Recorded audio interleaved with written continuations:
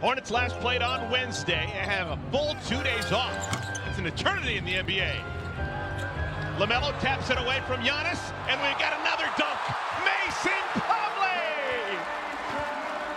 Yeah, that's a good start energy-wise. Gets the crowd involved early. Everybody but Gordon has touched the ball.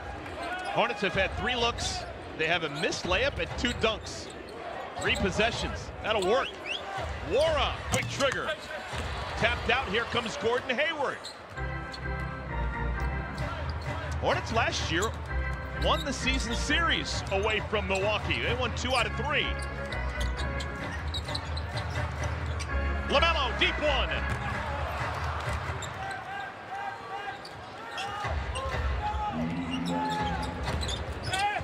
Giannis Antetokounmpo. He is a foul magnet.